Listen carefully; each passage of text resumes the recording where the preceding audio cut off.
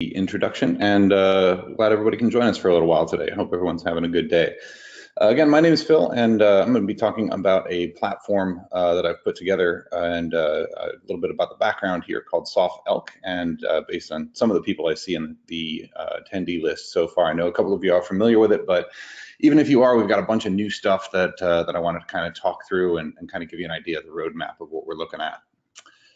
First of all, let me give you a little bit of background about where I come into the mix. My name, again, is Phil, and I've been doing information security for a long time from a lot of different perspectives. I've worked on all sides of the color spectrum, red, blue, purple, whatever you want to try and think of in those capacities, and done that in a variety of different environments, both native government as well as government contracting on the intel, law enforcement, and DoD sides of the house. Also had a chance to support a large number of really big law enforcement operations that resulted in a variety of indictments and some convictions and such. But really the common thread to a lot of that has been that our amount of data that we're dealing with is not getting smaller. And I'm sure a lot of you are very, very familiar with that as well. So we wanted to try and set up a lot of what we put together and what I've built into SOF ELK in that kind of capacity, just a lot of different use cases. These days, I split my time between two primary functions. My day job is with Red Canary, where we created a large managed threat detection and response platform, and something that really primarily focuses on endpoint data at this point, but we're dealing with massive scales of data. We're well into the triple-digit terabytes per day worth of data that we're dealing with, and it's pretty fascinating to see how large-scale platforms have been built to handle that on the enterprise side. And on the SOF ELK side, I kind of wanted to build something that works a little bit more well-suited to the analysis world. The other thing that I do is a lot of SANS work. I've been with SANS since about 2010, and I'm a senior instructor and the course lead for Forensics 572, which is our network forensics course, which covers a variety of different ways of doing network-based investigations and the types of evidence that we deal with there. And just to give you an idea of scalability, in our latest version of Forensics 572, we are giving all of our students for the capstone challenge lab that they do for a full day of lab work, over 100 gigabytes worth of data. And although only about 4 or so gigabytes of that compressed are log data, it's still vast amounts of information ranging into almost 500 million log entries. So having a platform that can start to address that even in a small capacity is really, really important. Aside from the work stuff, I live in southern Delaware, where I am right now. It's actually a beautiful day outside, kind of sunny and a little bit crisp for a change. And I'm also just a big fan of craft beer, which I know a number of you probably realize, but that has nothing to do with SOF ELK. Just kind of gives you a little bit of an idea of why when you see me around to the events, sometimes I'm running because I want to burn those calories so I can enjoy some of the good stuff from locally. Let me start about background on the platform in the first place. I'm sure that by now, almost all of you have heard of the Elasticsearch, so I'm not going to get in really deep on all the guts of what it is. Instead, I just want to give you the elevator pitch, if you will. Elastic, formerly widely known as the ELK stack, is a very large-scale data storage, indexing, and searching platform. Think of this as kind of like a document-centric database, if you will. And I'll show you a little bit about what that means in some screenshots coming up. But it was originally called the ELK stack, and that was based on the 3 primary components, and they moved in part to the word terminology for Elastic because of the addition of a separate component. But the E in ELK stood for the Elasticsearch component. That's going to be actually the large cluster-capable storage engine, massively scalable. I know of some installations where they're holding well over 100 billion with a B records in their Elastic stack, and that's a pretty massive accomplishment, no matter how you want to look at that. The L portion stood for Logstash. That was going to be your ingest engine where you're reading in and adding onto and manipulating the data that you're parsing. The K was the place that we're going to be focusing on a little bit today, which is the Kibana interaction, which is a web-based means of visualizing the data, interacting with the data and such. And then they added on a number of log shippers called beats. These are really tiny, lightweight pieces of code that are designed to ship one specific kind of data. So you've got a file beat that's going to ship log, just file contents. You've got a packet beat, which is going to ship network data, and so on and so forth. There's quite a number of these.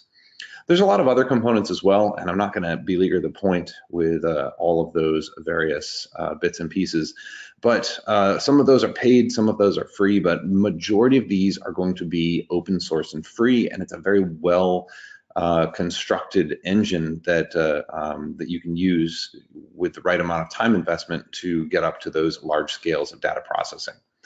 If you are interested in learning a lot more about all of the background information on all of the technical guts of what the Elastic Stack brings to the table, take a look at this URL down at the bottom. This is a fantastic primer that my friend and another SANS instructor, John Hubbard, put together.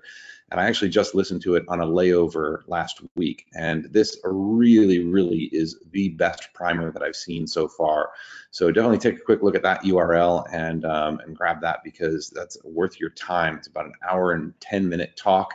And if you really want to know a lot about how it's doing data management and such, that is really going to be your best starting point. But that's just going to be the Elastic Stack. Let's talk about why SOF-ELK exists in the first place. First of all, by terminology, stands for the Security Operations and Forensics ELKs installation. So we kind of came up with the acronym that way, and it was designed to overcome some of the learning curves that are associated with a lot of those very big, very technical, deep dive platforms in the Elastic Stack. So it is a fully functioning, pre-configured, ready to go Elastic Stack appliance. It's got all of the plumbing and system administration and system engineering components taken care of. And my goal in creating this was, I want you just to be able to download this virtual machine, boot it up, and start feeding it some of the most common forms of log data. And then it's going to be able to handle those as well as visualize them right out of the box. So it was really designed to be a friction-free way for you to get some means of searching, visualization, indexing capability against, let's say your most important 10 to 20 log sources that you might encounter. And we're supporting a lot more than that, which I'll get into a little bit later. But it's really, really been awesome to hear feedback from students in class, as well as people in the community in general, about how they've been able to put this into play. They've been able to deploy this in a variety of locations around the world, in law enforcement, government, commercial capacities. I had one student a few weeks ago who actually was able to put this into Amazon EC2. I'm still hoping to get some more details on that, but there's a lot of flexible ways that people have been able to take this appliance and put it into play, which really, really, it makes it all worth it for me. I'd really love to hear from people and how they're using it. The URLs that you've got up here are going to help you get access to that. The first one is just going to take you to a README, and the second one will take you to our GitHub repository. And that's another important component, is that this SOF-ELK code base and all the configurations are fully, completely open source, and they are in my GitHub repository. So you can feel free to check out all of our parsers, our visualizations, dashboards, as well as some of the helper scripts that I've created. And all of that is commercial free, capable to be used however you might want to put that into play. In terms of what we created this for, this is going to be originally, I should say, designed for Forensics 572. So I had a need to handle a couple million records at the time and needed a platform to do it. So we decided to use the Elastic Stack, and that kind of morphed into what became the SOF-ELK virtual machine. Since then, though, it has been brought into a couple of other SANS courses, not just in the forensics world, but Security 555, which is about tactical SIM, and that's written by Justin Henderson. Fantastic course, and they use a number of different SIM and SIM-like platforms, including SOF-ELK. And then we most recently added on Security 501, which is our Enterprise Defender course.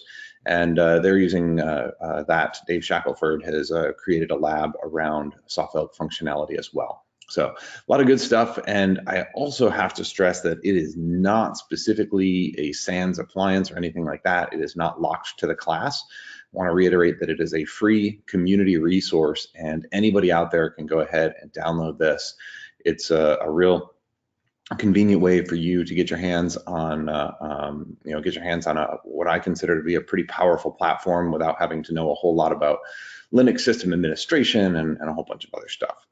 So that's what we wanted to build, and I'm happy to say right now, as of yesterday when I checked, I think we're still looking at somewhere around 16,000, 17,000 downloads since the project was started, which is pretty awesome. Plus, there's been a lot of other GitHub activity as well. A couple of questions that had come up here, and I wanted to use this as an opportunity to talk about the questions as well. URL for John's talk. Let me get that back for you real quick.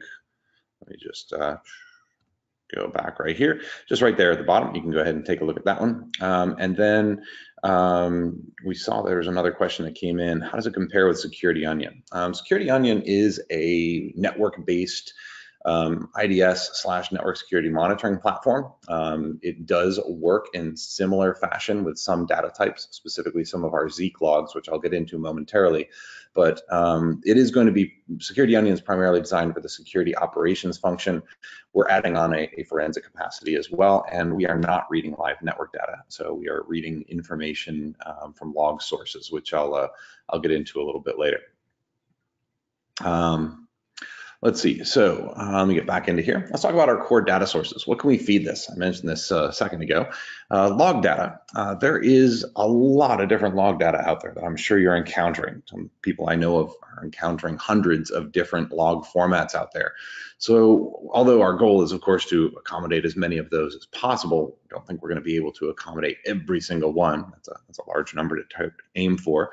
So we started out with the easy stuff, not necessarily easy, but the common stuff. So syslog was the first thing that we handled. And it's not just the syslog format, which is a semi-standardized log format. It's writing parsers to handle a couple dozen different SSH log types, to handle NTP logs, to handle DHCP, DNS, and a variety of other log types. We also handle web server logs in a number of different formats, whether it be coming directly off your web server or maybe a proxy server, so we handle those as well. And we've recently added in some functionality for Zeek, formerly known as Bro, but the Zeek Network Security Monitoring Platform is a great security operations and forensics tool that we can ingest a number of those log types. And although right now we're not universally supporting all of them, not to the extent that something like Security Onion is, we are focusing on those log formats that are going to help us out most commonly in the typical type of forensic analysis workflow. Being that it was originally developed for network forensics class, I also incorporate NetFlow into our visibility. And if you're not familiar with NetFlow, definitely something to Google. It is a statistical summary of network traffic. So it is a content-free a summary of network traffic that can be really helpful because of its speed. So the fact that we can search through millions upon millions of records of network summaries in a matter of seconds brings a tremendous amount of power as well. We handle that through a couple of different avenues. We do handle native NetFlow version 5, and I've got a couple tests underway getting NetFlow version 9 to work. Then we also handle Zeek's connection logs and Amazon's VPC flow. Got some other testing involved right now with some other cloud-based flow solutions like Azure and a couple of others, and those will be released as we are able, and I'll talk a little bit about the upgradability of the platform as well. For all of those major log formats, we always aim to support ingesting that log data in two different fashions. First of all, live. That's going to be that security operations use case. And live data comes in the form of syslog transactions, FileBeat, or just ElasticBeat transactions, the reliable event logging protocol, or RELP. There's a variety of other remote log capabilities that we have, so it becomes your log aggregator at that point. It also supports the forensic use case. This is something that's really important for me because if I can't throw in, a couple, 100 gigabytes worth of data and have a system, be able to consume that after those logs are created, it's not really useful to me from a forensic point of view. It would mean that I need to have a live aggregator operational during the period of interest or during the compromise or anything like that. And that's not always going to be feasible. Otherwise, we wouldn't have post-incident forensics, of course. So those are all things that that are kind of the core tenets that I have for the platform as well. Let's see. So question came in on Windows EVTX. That's something we had been testing. However, right now our primary use case for Windows logs is going to be from forwarding those through to a syslog pipeline using something like Snare. That's one of our primary functions that we have right now. We are looking to try and incorporate EVTX at rest, but that comes with a couple of complexities that we're not quite ready to handle. And that may be something that we end up dealing with in a Beats perspective. But that's something on the horizon, just not something that I've got immediately in front of me right now. Another question, NetFlow 9, yep, we are working toward that. Changes a lot of things when you go from 5 to 9, and I had to wait until IPv6 was natively supported. So yes, we are working toward that. We will be continuing to support the live data version. So the question came in on that. So it'll always be a live plus at rest, because I really think those are pretty critical for both use cases. And I also like to show how a single workflow can support both the live and the post-incident analysis kind of capacities. So how do we load this thing? I'm primarily going to be focusing on the forensic use case here, obviously coming out of the DFIR curriculum at SANS. That's my primary use case. It's primarily where I work in a daily grind as well. So there's a couple of different log types. And if we're talking about regular old logs, it's pretty easy. Just take the uncompressed files and drop them in the location where I point you to. There are a number of different locations depending on the type of data that you're feeding it. But if you're talking about web server logs or syslog, here's a couple of examples of commands. Anything in that /logstash directory that you see there in both of the parents of the destination directories here is going to be one of the ingest locations. So that's going to be based on the source type. All you do is drop the files in there and you are golden, because we've got some FileBeat prospectors that are going to be full-time, always looking in those locations, trying to pick up any new logs that show up. So that's going to be the first place that we have for that log data. Now, on the other hand, if we're looking at NetFlow, well, we got to do a couple of post-processing steps. Unfortunately, your NetFlow coming in a post-incident format requires parsing. And right now, we're supporting two of what I'd consider to be the foremost NetFlow log storage formats that our users and our students have encountered. That's going to be in format from a tool called NFCapD, as well as in Amazon's VPC Flow. And if you take a look here, you've got these two helper scripts. First command is nfdump to SOF ELK. That's going to take that NFCapD data. It's going to basically read through all this packed binary source information and write that out into the text file that's listed on the command line, also in that Logstash directory. And it's going to put that into a format that SOF ELK can understand, that I've written the parsers for. So that's going to be the primary use case for most of what we do in our class, as well as a lot of what we're doing in tactical incident response environments. Same kind of thing for VPC Flow, though, where you're basically just going to rip through that directory full of JSON that you pull out of your Amazon console, your EC3, EC2 console, and then it's going to write that out in a format that we understand as well. I mentioned that we do handle Zeek's connection logs. Those are handled the same way, but those are pretty easy. Just drop your con logs into the Logstash Zeek directory, and we're going to pick those up and go ahead and parse everything out pretty straightforward. We also will deal with the all of these different types of NetFlow, for example, and normalize them into the same data structures. And that means that you can query all of these different types of flow in the same dashboard with the same queries, etc. So a lot of different stuff that you can do there. Take a look at a couple of questions. Integration available to existing SIM platform. No, that's not really on our horizon. There's too many of them, and they all have different integration requirements. Plus, this is really not designed to replace a SIM. It's designed to be more for that kind of tactical functionality. Let's see, one other question. Current version of Elastic has native NetFlow ingestion. That's going to still going to take some handling. We do handle NetFlow live, version 5 right now and 9 on the way. Those do use not Elastics, but Logstash's native ingest. And we are not ingesting directly to Elasticsearch. We are ingesting everything through Logstash, which allows us to do field normalization and enrichment, which I'll talk about in a little bit. And question on the URL, I'll get to that at the end. So let's see what else we got here. I mentioned the normalization. I mentioned the enrichment. A lot of your data is in very different formats. You've got to come up with some way of querying all of that as quickly and as consistently, more importantly, as possible. And for example, we have standardized on a naming scheme across all of our different log sources, and they will all include, if they've got a source IP address, we're going to use the word source_IP, for example. Not src IP or src_IP. And the fact that you can now query against all your data sources with that same field and that same structure means that it's a nice, easy learning curve, and it's a very consistent use case. We've got a lot of different steps where we are doing that normalization, but the big benefit that Logstash provides and the configurations that we provide are enrichment. I can take all of the data that I parse out of every single log entry and add to it, and I do.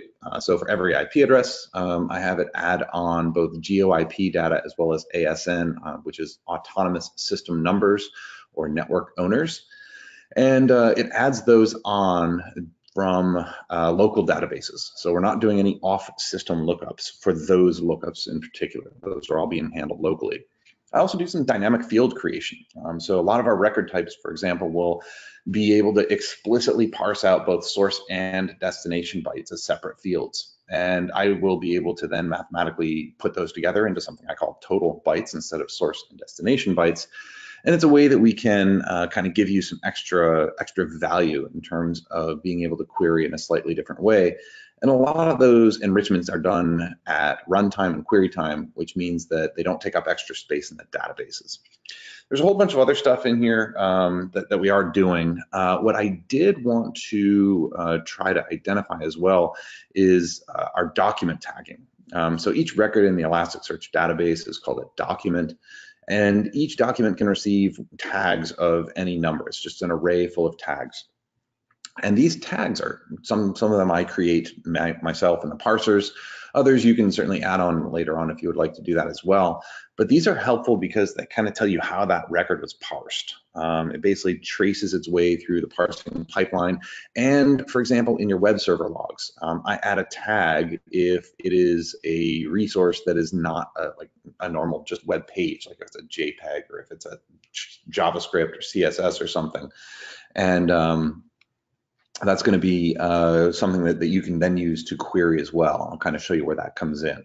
So a lot of things are added on, and I would probably say that this is an area of particular interest for a lot of our users because it's something that they can use to kind of build their own queries against and figure out the best way to find the information they're looking for.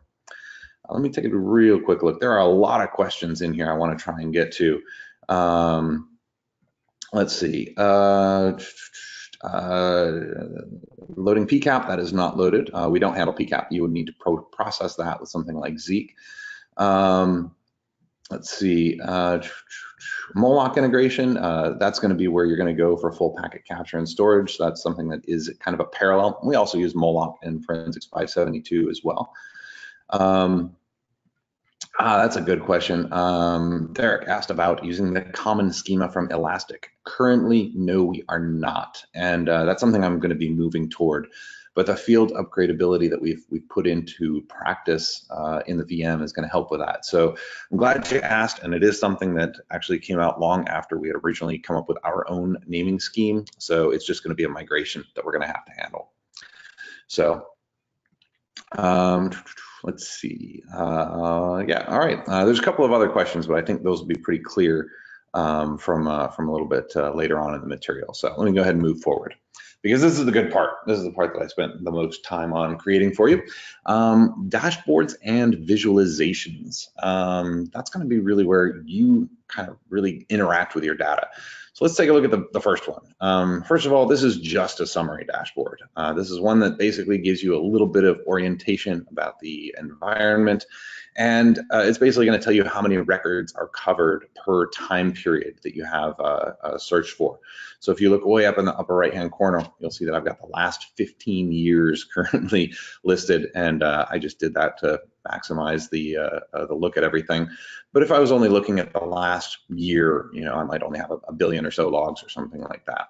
But it just gives you an idea of what's present. This is going to be a summary, and then the real work is going to be where you jump into the various log-specific dashboards. This is going to be the syslog dashboard.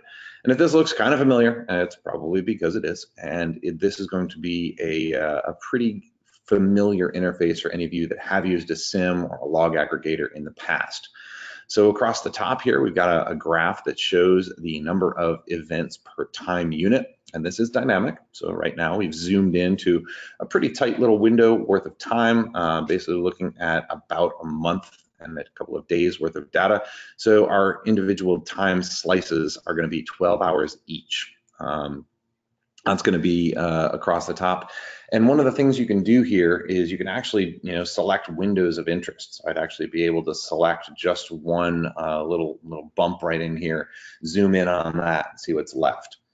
Down below in the second row here, these two pie graphs that we've got, because I am parsing syslog data, I know what those fields are going to be and what they're going to contain.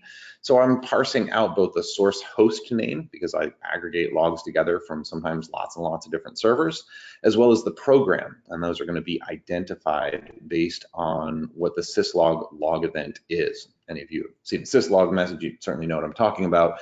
For those of you who aren't familiar with it, it's just two fields that are fairly common and standardized in the syslog interface. A little bit down below those, really where things start to get interesting. Down below is going to be a list of all of the records that are currently in scope, that are currently being displayed based on time unit and searching and filtering, which I'm going to show you next. And this is just a summary. Think of this as kind of like a very, very brief screenshot or a spreadsheet, excuse me. So it's a spreadsheet basically of what's currently being viewed. And I've broken out some of these fields like the host name, which I had to redact, but which would be present there. And then the syslog program name as well, same values that feed into those graphs from up above. Now the message is where things get a little bit difficult, because this is really going to be fairly free-form information depending on who created that message. So for example, we've got SSH and HTTP log events shown. Those are going to be by whatever application or whatever utility generated those messages, which means you and I, as the analysts in the equation here, we need to actually get a little bit deeper in here. I totally get that you're not going to be able to read this. I'm going to zoom up in a second. Give me a moment. But what you're seeing here is a list of all of the fields that are present for that one log entry. So let me back up one. If you look over to the left-hand side of each of these rows, you get the little triangle. Anybody who's used Wireshark's familiar with this, you click on that and kind of think of it as unrolling the entire document. And the document just consists of these key value pairs. And as I zoom up on a little of them, some of these are going to be pretty important, pretty useful. So for example, I've got a severity, I've got a facility. Those are going to be syslog artifacts that are included from the load event. The message itself is going to be, the one that's displayed previously, but we've actually broken that down into, the source IP address. There's actually this unable to negotiate field, which gets broken out into a field, which means you can now parse on that. You can now search through that. It's not just looking through raw text, which really would make this nothing more than a big graphical glorified version of grep.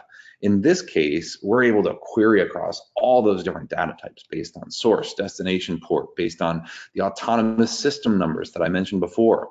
So the source IP address in this particular log entry came from whatever this data center is in Bulgaria, or this ISP in Bulgaria.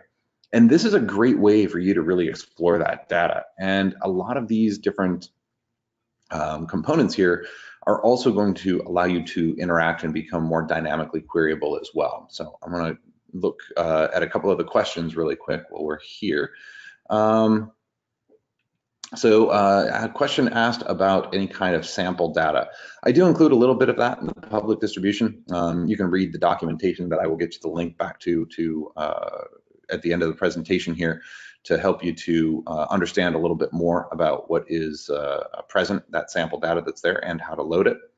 And another really good question, Sean asked about how much data can be loaded. It kind of depends on your infrastructure. The VM that you download is probably good with its specifications as configured to about 10 million records. That's not a hard limit.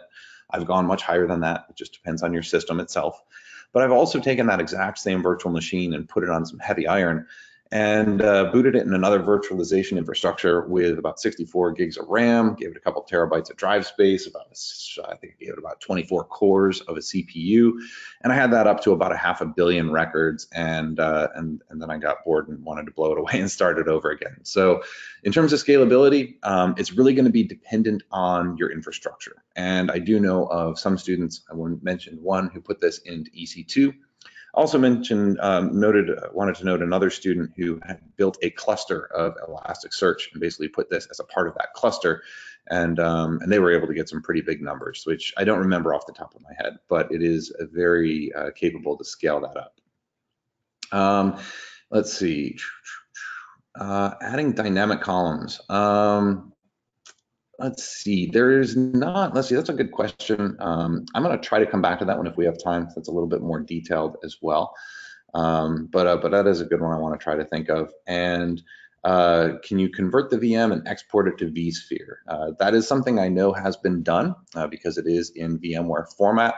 So I know it's possible. I just it's not something I can test and emulate in my own lab, so it's not something that I've documented out, but if you have a means of documenting that, I'm sure that would be appreciated, and pull requests are always appreciated as well. Let's see. Oh, we got somebody using it in a production environment. That's good. Excellent to see. And let's see. All right, yeah, let me go ahead and move on to the next dashboard right here. There are, as I said, means of interacting with your data. So it's not just read only. And if we go a little bit back up toward the top and go over those pie graphs, as you hover your mouse over any of those slices, it will actually give you immediate feedback on what the content is and how much of it there is. So you can see in this data set that I had loaded for the slide presentation here, you'll see that hovering over that SU log source, that program, that we had a little over 6,000 entries that were coming from that log source, and that amounted to just almost 9% of the data set. If I click on this, though, this is where it gets really cool, because when I click on that, all the way up at the very top, it's going to actually build one of these filter boxes, and that's one of these little kind of oval, rounded corner looking boxes here. And it's going to then filter your content. So if you remember back a couple of slides, I said it's going to show you all of the documents that are in scope. So if I were to create this, this filter shown here, the syslog program filter, it means that it's only going to show entries that meet that condition, where the syslog program keyword field is equal to SU, and then it's going to limit me just in this case those 6,440 different records. So a really quick and easy way to filter, sometimes through millions or hundreds of millions of entries. This doesn't end here though, because if you were to mouse over that, you'd actually see that that filter box has given us 5 different icons. And this is a way that from left to right, I can hit the checkbox, which will either enable or disable that particular field, that filter rather. The pin, the little push pin icon, is going to determine whether that filter is going to last across all of my different dashboards. Because right now we're just looking at the syslog dashboard, so we can actually pin that search into other dashboards, which can be very helpful. The middle one I'm going to come back to because that's going to invert the filter, and then I can either delete it or I can edit that filter, kind of tweak it in the environment itself. But the middle one's where I usually do most of my work, because when I need to look for something, sometimes I want to kind of partition out what I've just been looking at and just look at everything else. Well, these actually give me a great way to do it, because if I click on that center icon, which in this case is that little magnifying glass, you'll see that it's going to convert that into a red filter box, and it's going to negate into a not. Now, if I were to mouse back over this, I'd get a plus sign filter magnifying glass, and I can negate it back to a must-have or to a blue one. So it's a neat way to kind of get your hands around the ability to quickly and easily filter among your data set that you have there. And there's one other way to build those. It's not just pie graphs and other visualizations you might customize and build. If you go back to that listing of the unrolled document details, all those fields and their corresponding values, you get a couple of icons in the middle here, which are going to allow you to build different filters or add it to the display of the summary. So from left to right, these icons in the little red box are going to be to build a blue filter, build a red filter. The third one is going to add a column to your summary field. So the question before about adding new fields to the listing, you can, as long as those are actually present. So it doesn't do regex or anything like that, but it does do the ability to add to your summary kind of spreadsheet. And then that little asterisk on the right-hand side is going to build a filter that ensures you're only looking at records where that field exists. So if I were to click this asterisk that's in the box right now, it would build a filter to ensure that I only got records where there was a source IP, because not all of them might have that. A lot of them may be devoid of that particular data set. So different ways you can always build those. And you know, in terms of some of the modifications that people were asked about, can you do filters based on variables by host or by source? You can do some pretty complex stuff. I'm not going to get into in this presentation the Apache Lucene filter syntax. It is extremely flexible, and you can do some pretty amazing stuff with it. I'd venture to guess with a little bit of research into Apache Lucene, I'd be pretty sure you can build some of those variable filters. I'm not sure off the top of my head. Question about any integration with some data visualization libraries. This is all self-contained, so we are just using what Elastic has actually provided for us. So we're kind of sticking to their core level of functionality. Also, great, and a note from Derek as well, that the VMware vCenter converter can import our current VM. Well, that's good. I do not have an ESX infrastructure to test that, so I appreciate the testimonial on that. I'm glad to hear that it's working for you in production, and it sounds like you've downloaded that and you're undergoing it right now. Pretty cool. Well, this free-form search is really, really powerful. If you go back to John's talk and take a look at the way he describes the way that the Elastic maps, that Elastic creates the mapping in its storage engines, one of the great things is it's going to segment up or tokenize your strings, which means any word is going to be able to be searched pretty easily. So if you take a look up at the top, instead of adding a filter, you can see I just typed in a single word, SHA-1. Maybe I want to find anybody who's attempting to exploit outdated SHA, any kind of entry that includes they're using an outdated hash algorithm. And as soon as I hit apply on this, you see that I got a bunch of different options, and in this case, they all happen to be pretty much the same type of log entry because I loaded a bunch of SSH logs, but you'll see that any place that SHA-1 sequence of characters was appeared in that record, I not only narrowed down my scope without using a filter, this time using a search string, and I narrowed that down and it gave me the highlights that show me where it was found. So that's a pretty convenient thing for us because it means that we're able to identify, just based on broad searches, which records are in scope. And then again, you're exploring that data. So you can unroll each of these records and see what they contain and maybe see which fields contain the string that you're interested in. So it's a great way when you're maybe not quite so sure what you're looking at. You're starting with a very weak lead. You can still just plug that weak lead in, and you don't have to know the structure of the data because you're going to be able to search for that in pretty much any fields possible just by typing in a bare word. There's a lot more you can do with Lucene, and I could probably spend 3 hours on that, to be honest. Instead of doing that, just realize that Lucene is worth your time to learn and get a little bit familiar with, even if it's just the basics, which you can probably pick up in 10, 15 minutes. It is a very powerful way for you to leverage your questions into potentially large data sets as well. So pretty slick capability. Our next dashboard that I have here is going to actually be our NetFlow dashboard. And I mentioned before that NetFlow is a statistical summary, so no content. We are not loading PCAP data. We are just, in this case, loading what appears to be, what appears to be just a short period of time worth of data. So we're loading here about 5 days worth of NetFlow from one of my own infrastructures, and it just amounted to about 30 gigs worth of traffic. You can see the summaries and the different colors that you're seeing in these graphs here are going to represent the different protocols. In this case, the purple is ICMP, the green on top of that is UDP, and then the blue on top is TCP. So it's a way you can kind of visualize your data as well. And because that is in logarithmic scale on the y-axis, you can get a pretty clear idea of where even the small data points are, especially on that ICMP side, because that pales in comparison to the TCP. But with that logarithmic scale, it still is able to stand out and not get completely dwarfed by the larger data transactions. As we look a little bit further down, though, this is where it starts to get interesting. Each of these are searchable, so you can click and drag in order to maybe explore some of these interesting little spikes that show up, or maybe you see a huge drop-off.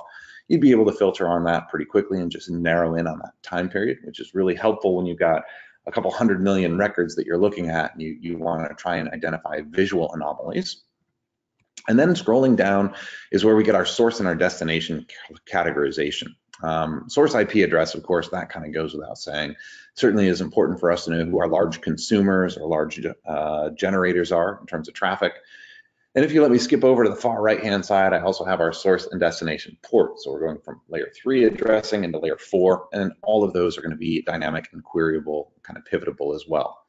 In the middle, we got our maps, and those maps are going to basically give you an idea of the geolocation of either the source or the destination of that traffic. And they're kind of in heat map form. You can kind of see the legend down below at the very bottom. And it's incredibly helpful when you're trying to get an idea, a broad understanding of traffic kind of patterns. We all know that IP-based geolocation is not perfect. However, it is going to be enough for us to get some broad trends. In the top section here, that little reddish blob that you see on the west coast of the US, that's because that's where my server communicates a lot with. So that's going to actually be one of its primary peers, and I expect that to be seen in my data sets. And if I don't, then it means something's anomalous. There's a problem that I need to dig into. We also have more detailed information down below. If you've got multiple exporters, as many people do, we have those broken out in a list. We also have the source and destination autonomous systems that are listed. And again, I want to clarify and confirm that the GeoIP lookup as well as the autonomous system lookups are on system. So they are not being offloaded. They are all being done right on the box itself. And then down below, that discovery tab is going to be the spreadsheet-like listing of the records, which we can explore exactly as we did the previous logs when I showed you the breakout. So NetFlow itself has different records. Of course, we're not going to have things like username because you can't get that from NetFlow, but it's going to allow you to build queries on this particular data set as well. Ooh, I keep going a little bit too far. Last dashboard that I want to, well, second to the last. I've got another one tucked in the back there. This dashboard is going to be based on your web server logs.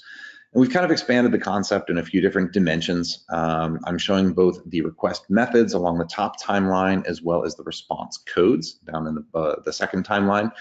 And just as we saw before, fully interactive, fully searchable. And these are really helpful for you to get an idea of patterns of traffic and then any kind of anomalies that may jump out at you. You kind of see these rolling hills in the top one, because on a daily basis, my server in this particular case that I pulled in was going to be pulling in more requests during the East Coast daytime based on the customers that use that particular server. That's a pretty normal behavior. Whenever you might see something that doesn't match that, of course, it becomes an investigative anomaly that you want to try to figure out. We see our autonomous system numbers as well, basically identifying where that traffic's coming from. And then a little bit down below, we visualize this based on source host name, as well as source IP address and geolocation. User agents, which can be invaluable for trying to characterize behavior in your environments if you have that available. Of course, any of this that is in, if you're looking at HTTPS logs that are being generated from your own server, they're going to be very helpful if you're looking at traffic in line with something like a proxy server, you're not going to get that information from an encrypted data flow. It's just kind of the way that we are limited with. But if you're intercepting with a TLS proxy, SOF ELK is going to handle that for you as well. And then, of course, just as the other two dashboards down below, we've got our discovery panel, which will allow you full exploration of all those fields that you might be interested in. Let's see, a couple of questions that came in I want to try to get to as well. Let's see, yes, you can unload data sets. I'll show you what that looks like in a minute. Good one as well. And let's see, so we got other types of logs that people are talking about. Ubiquity user, I see you got that, Gerald, very nice. You know, glad to hear that that you're able to use it in those environments. And a good question came in that I want to hit. Is there any requirement that SOF ELK have internet access? There is not. There are some benefits that you'll get, which I'll touch on at the end here, but you can run this in a fully air-gapped environment and it'll work just fine. All right, let me go on to this. Let's talk about some of the kind of, I like to call them creature comforts that I've built in, because although my career has included quite a few system administration functions, I know a number of years to have as well, it's not really necessarily the thing that everybody wants to deal with. So sometimes we just want it to work. And updating is something that we built in.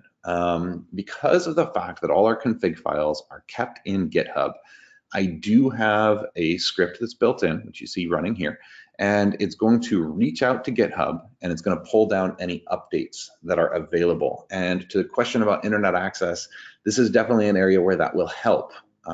When it ships, we do, you know, ops check it and test it and everything, but we have both improvements and bug fixes that get built in as time goes on.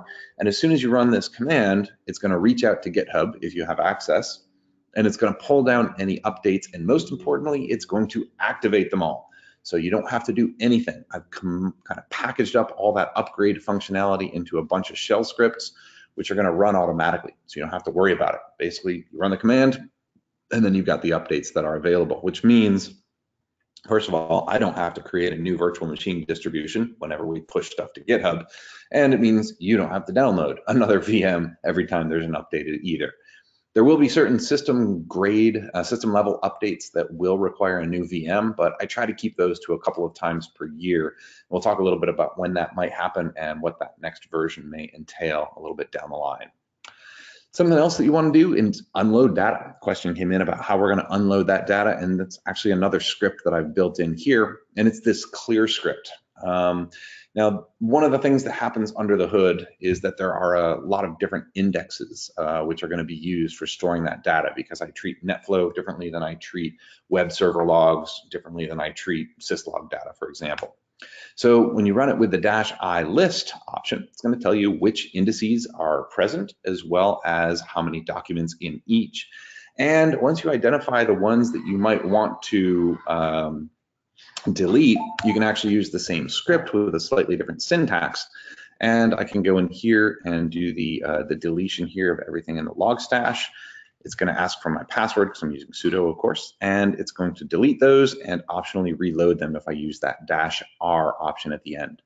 And this is going to be helpful if, for example, I were to release an updated parser. I actually just pushed some parser changes this morning, and that requires data to be reloaded, which means you can use this script here, and it actually ends up taking care of anything that's on the file system.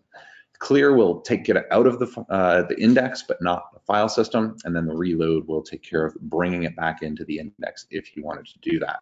So it's a nice way to kind of do that management as well. Let's see. Question about, is there a command to add this to an existing CentOS machine? Unfortunately, there's not. There's just way too much going on under the hood, but there is a couple of few ideas on the horizon that I want to talk about later on that may make that more feasible.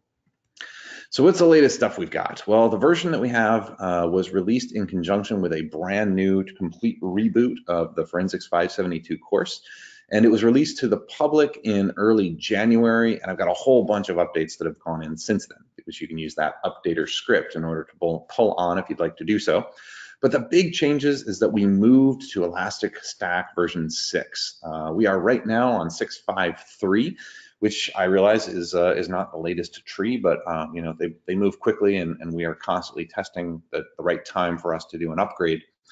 But 653 also required us to redo all the parsers, redo all the dashboards from scratch. Long story short, Kibana included an API, so I didn't have to use the one that I wrote originally for it, which is not very elegant, I must admit, but it worked. And then we were able to use their API, so it required a complete almost do-over, which was a lot of work. So that was the big change that we had. I also just recently, I believe yesterday or the day before, revamped our visualizations. And these do require internet access as well. So I should have mentioned that previously because it uses Elastic's tile service for all of those maps. And I added a new dashboard, which I'm going to show you here, which does login tracking. This was actually created for Security 501. Dave Shackelford said, hey, it would be really cool if I had a dashboard that integrated NetFlow and syslog data. I said that would be great, but what would be even cooler is if it integrated NetFlow and a lot of different types of log data. So this is the login dashboard that we have. I have this one right now limited to just SSH, but what we're doing here is we're correlating NetFlow along that top row, same graphs we showed before, and we're correlating that based on the log events themselves. So our second entry is going to reflect the fact that we have a timeline based on syslog data, and this is going to actually now just include my SSH login records. And you can see that in this particular time frame and data set, there were almost 800 failed logins with no successful ones. So maybe this might indicate that we've got some kind of you know, brute forcing going on, which isn't uncommon, of course, with an internet connected machine, but at least it gave us the ability to see any kind of ratios between what was or what was not present in terms of the login results, success or failure. The source map is going to be a way that we can actually visualize those events themselves. And then if we scroll down just a little ways in that same dashboard, the login dashboard, I have both the raw NetFlow content in the discovery tab as well as the syslog data. So here you can see the TCP connections. And the reason I've got these is because I might want to know if there was a TCP connection which involved a massive amount of data that was transferred. And maybe I want to find out what user was there. Obviously, a large data transfer probably is a successful login event. So if I were to then pivot on that, maybe build a search or a filter up at the top, now I'm going to be able to look across my logs and my NetFlow in the same site picture, the same visualization, which is a really convenient thing. And it helps us to get to one of the core tenets of forensics, which, as I use in class all the time, is to get to good findings fast. So it's going to help get you accurate, reliable information across a large data set in a short amount of time. That's certainly a great way for us to approach forensicating in general. So what are we looking at in the future?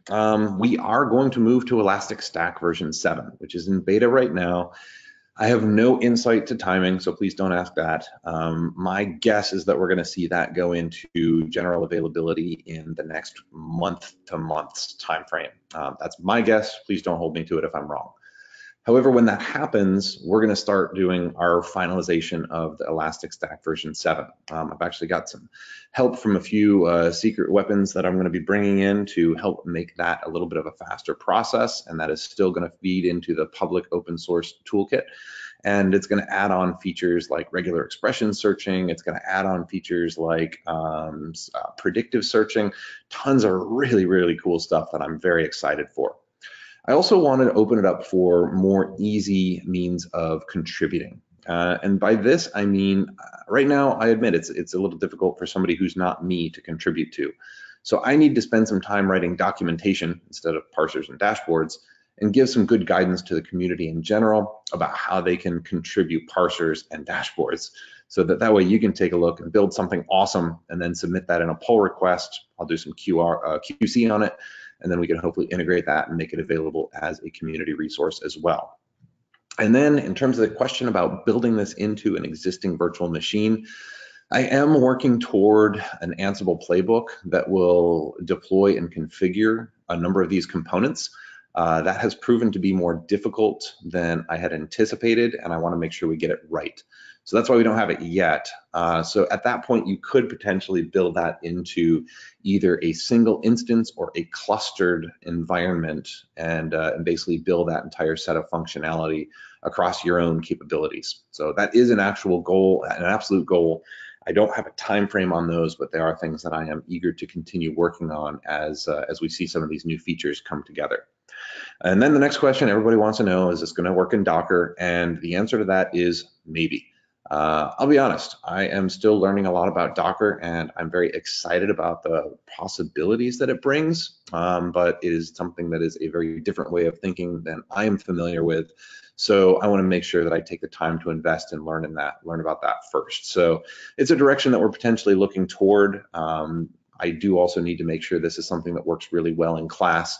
So I try to make sure that it's streamlined and consistent. So we're just balancing those different priorities overall.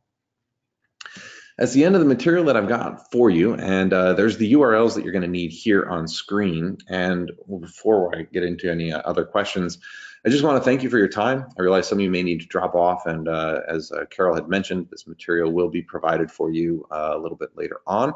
You'll get the recording as well as the slide deck, which, because of all the animations, probably won't be very useful for you. So I would suggest looking for that recording and maybe just scrubbing through that to find the resources you're interested in. But I know there's a couple more questions that are in here. I want to get to those. And if you do have any others, feel free to type them in. I will be happy to try and answer them here for you. And the last thing that I want to mention is that if any of you are going to be at RSA, I'm going to be leaving in about 45 minutes to fly there. I will be there, Wednesday and Thursday. I will be on the expo floor with Red Canary for part of that time. But if you do run into me, I will have some SOF ELK stickers. I will be happy to give you one of those if you can find me. Please just don't ask the Red Canary folks because they won't have them and they're busy doing other stuff, but definitely find me and I'll be happy to track you down. I'll make sure that that's something I've got in my bag at all times. So a couple of the questions that we had here. Has anyone successfully gotten this running in AHV or Nutanix? You know, I don't know that. I distribute it through VMware just because that's what we use in the class. I can tell you anecdotally that people have converted this into VirtualBox. That is something that does work, although it is not supported. But if you've got feedback to provide on that, we're definitely happy to try and take your information and put that out publicly as well. Drawbacks when the version changed. You know, I stopped supporting the old version just because it's just me doing this and a couple of other folks part-time help. And I would say that you know, what you lose is the new version of Elastic is the primary thing. So yeah, the old one will still work as it was, but it's not something that we're going to be fixing here. Let's see. Workstation 14, yes, it does work there. Let's see. So a question on port reachability. Iman asked about that. Elastic is reachable on 9200, but only from localhost. So that is limited. The only services that are exposed are going to be SSH and the Kibana on 5601, excuse me. So those are the exposed services that we have. Advantages over other forensic IR or security operations distributions. You know, this is something that addressed a lot of needs that I just didn't see handled elsewhere. Certainly is not going to be a ideal and perfectly suited solution for everybody, and I can accept that. I don't think any tool is, but really wanted to make sure that this was something that was helpful and easy to leverage for someone who's not familiar either with Linux system administration or with you know, the Elastic administration and configuration. So that's really the kind of itches that I sought to scratch with this overall. Sean asks about feeding in remote stuff, basically NetFlow or logs. The answer is absolutely. That's going to be that security operations use case. And the README that's linked here will actually tell you about a helper script that I've included that will help you to open up those firewall ports if appropriate. They are not a full and complete substitute for proper firewall administration. Certainly that's something that you'll want to read up on with the firewall D scripts, but that is something you can incorporate in from any number of remote sources and feed them all into this one running instance, which is pretty cool. Let's see. Sean, you asked about securely on 443. Right now, it is going to be in plain text because it's designed for that kind of analyst desktop style deployment, but as we move closer to the Ansiblization, that's something that we'd like to try and incorporate. But of course, anytime we do that, now we're going to be dealing with certificate mismatches, and that's a management nightmare. So that's something that would be left to the user to try and work toward as well. Let's see.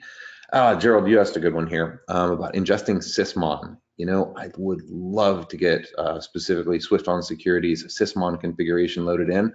It's on my list, and hopefully I shouldn't have too much longer before I can maybe give a try on that. There's, you know, if I'm estimating conservatively, there's about a bajillion different log sources I'd love to include, and it's all a matter of which ones people are most interested in the immediate term.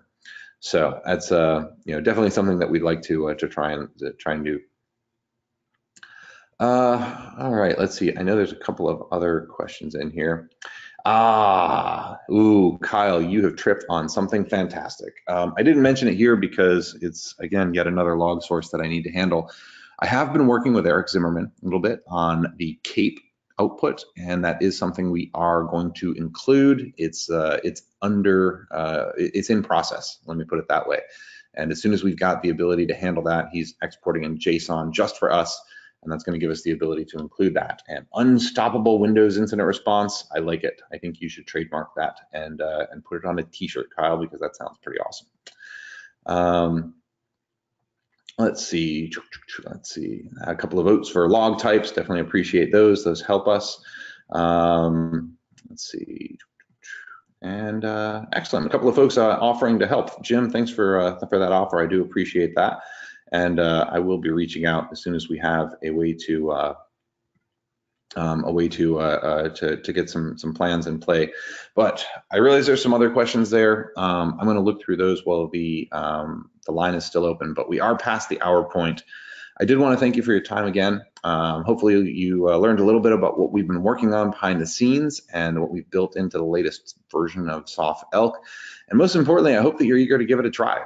Check it out, download it, come down from my Backblaze repository, and you'll be able to start booting that in no time.